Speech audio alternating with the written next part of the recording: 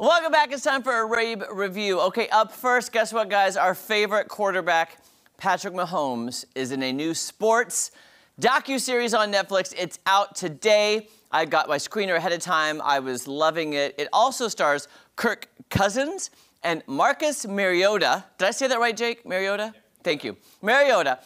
This follows 3 quarterbacks during the 2022 football season. It's a look behind the scenes like I've never seen before, because I've never really been interested in sports shows before. But since I love Patrick Mahomes, I love the Chiefs, so great to see behind the scenes and kind of what they're going through during the regular season. We see the awesome plays. We get to hear what they're actually saying. Take a look at the trailer. Let's go upstairs now and read, okay? Why does the NFL have so many rules against hitting quarterbacks? The quarterback throwing a pass is wide open for dangerous hits. An injury to the quarterback can sink a team's entire season. I'm gonna take you out here. No, I'm good. This is about as close as they'll ever get to seeing what it's like to be a quarterback in this league. I dedicate my life to football. All day, all day. It's really nice to get him away from football and spend time with our family. Oh my gosh, he made it the first try. How many did y'all make? I can do that one. I'm here all day. I'm here all day. I'm here all day.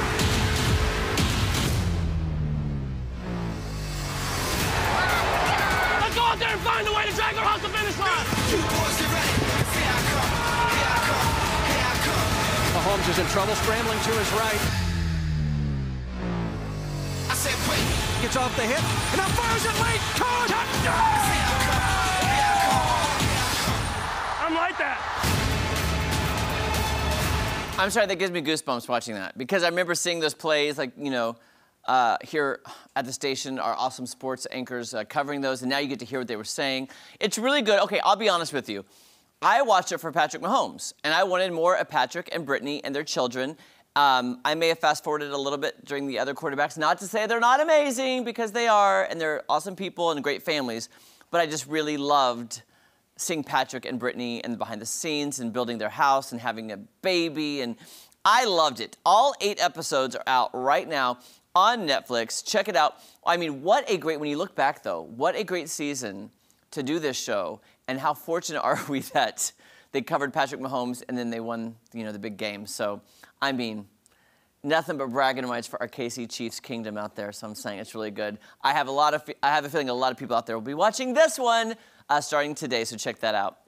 Okay, on to another documentary that I didn't know I would like or didn't need, but I did need it. It's about the iconic 80s duo Wham! Now, this documentary follows the rise of George Michael and Andrew Ridgeley as global superstars and what led to their breakup at the end, and then shows George Michael's meteoric rise to fame as a solo artist. Now, I'll admit, I didn't know much about Wham! This did teach me a lot, and it's actually told from George and Andrew themselves, their voiceovers. George must have done, before he passed away, some kind of recording or documentary type thing, because George is talking on it over the exclusive video that I didn't even know existed, and it's really great to see them behind the scenes as younger, struggling artists, like at 17, 18, 19. It's amazing. Take a look at the trailer. We met when I was 11 and Andrew was 12. And there was only ever one thing that I wanted to do. Be in a band with George. Andrew changed my life in exactly the way someone needed to change my life if I was going to be a pop star. And that was it. Wham! It's so gorgeous. I know. Next thing you know... With Wake Me Up Before You Go Go... Wham Mania had arrived. It's Wham! Wake me up before you go, go. Take me down. The success was so much more than I had ever dreamed of. And with your best mate, it was just absolutely magical. Okay, quick story. You need to watch this because it's great, but quick story. Did you know that Wake Me Up Before You Go Go was actually because, I think it was Andrew who left a note on his door for his dad that said, "Wake me up before you go." And was it George? It was Andrew to George saying, "Wake me up before you go." Yes, I'm sorry, yes. There was 2 ups, and he said to make it funny, he would go, go. Thank you, Maddie. I apologize. I did watch it on a plane, so I apologize. Yeah, I've just watched it. Yes, so anyway, he added the go-go at the end because he put up, or Mimi, or whatever it was. Anyway, it's really cute. Now I need a part 2, because guess what? It ended with Wham breaking up, and it didn't go on to George Michael's solo career. So now I need part 2, which shows George Michael through the rest of his solo career, and then to the end of his life, unfortunately, tragically, too soon at 53. Really, really cute, guys. And now I feel more educated because I did not know about Wham. I just really knew more about George Michael. Great, you gotta check this out. Okay, and finally on this one, you know I love a good design show. There's a new one on Netflix that tries to help families organize their space, but with great design and elegance, and try to take their space and elevate it, even though you have kids, you have toys everywhere. It's called Hack My Home. 4 great designers. Take a look at this. The world is changing. Families are spending more time at home, and they're running out of space. It's non-functioning multifunction right now, but it needs to be functional multifunctional. Yeah. There is no pantry, no storage space. A living room is no longer just a living room. It's an office, or a bedroom, or a classroom, and families are struggling to make it work. So all 4 of you all live together like Little House on the Prairie? Yes. You need some help. That's where we come in. We are reinventing spaces in ways that people would never imagine. You hacked it for real! I take scribbled down ideas and turn them into a concrete plan. I use physics and robotics to create functional magic. I love to think outside the box. Creativity is my superpower. You can dream it and then build it, but I make it look good. Together, we reinvent the way you live. This is Hack My Home. Here's why I like this show, is because you know how I love like secret doors and hidden doors that lead to other rooms? They do like secret rooms within rooms because they do a lot of stuff that's mobile. So for instance, you walk into a room and you think, this is a great toy space with like a built-in media center. Well, guess what? The whole media center wall will move, and behind it is Dad's office.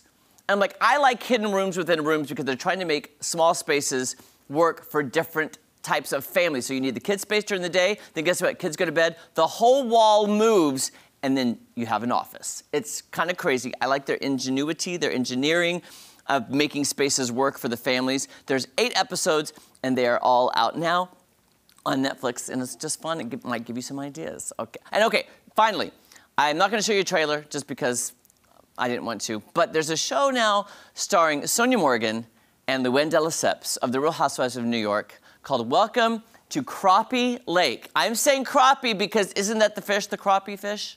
Am I wrong in saying that? Okay, no. Well, it's called Welcome to Crappie Lake. It's in Benton, Illinois.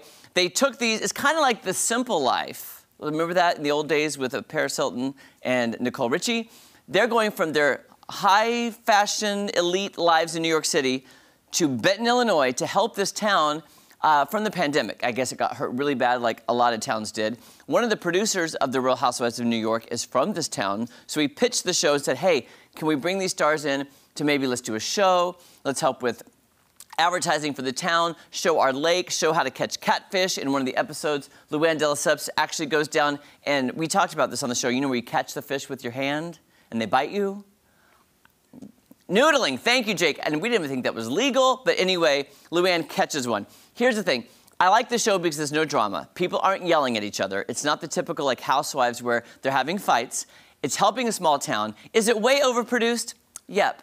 Should it be scripted? Probably, because it's just the personalities of Luann and Sonia, and that's why people will watch. But I love it because there's no drama, and it's just them being their crazy selves. So you can check this out. It's fun. There's 2 episodes of aired. They're only 30 minutes long. But again, if it's helping out a small town, I approve this message because it's helping out small town America, and the people of the town are actually amazing. All right, don't go anywhere. So much more fun on Ozarks Fox AM right after this.